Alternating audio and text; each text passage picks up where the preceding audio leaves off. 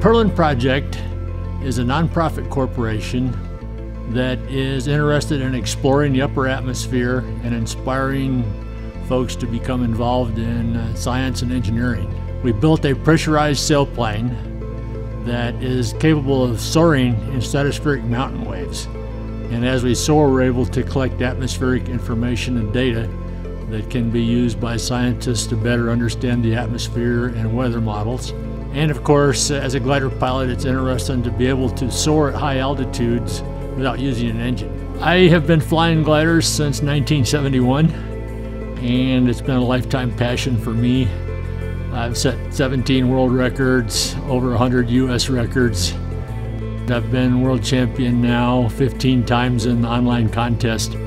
It's a little bit art and a lot of science because we have instruments that tell us whether we're climbing or descending.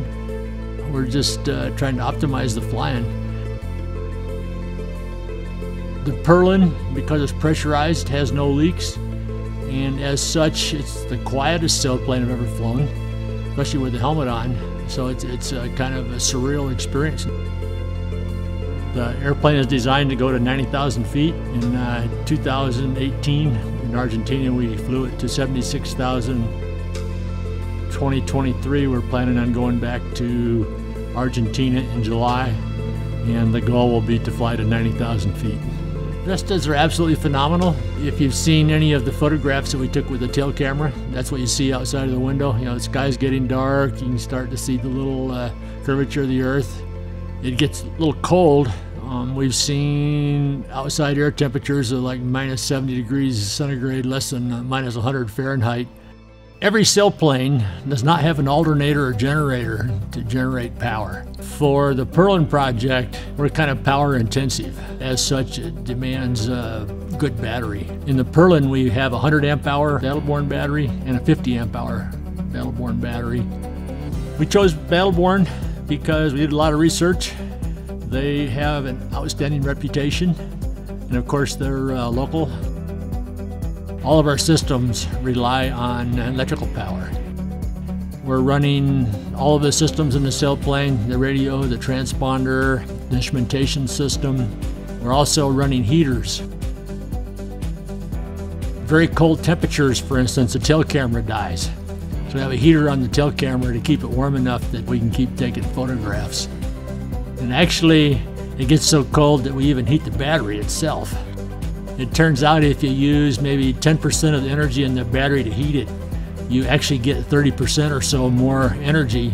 Any lithium iron phosphate battery requires a battery management system inside. For us flying the airplane, it's really critical that we have safety trips that don't allow something that is unsafe to occur inside the battery. About 6 months ago, the Perlan Project acquired this golf cart.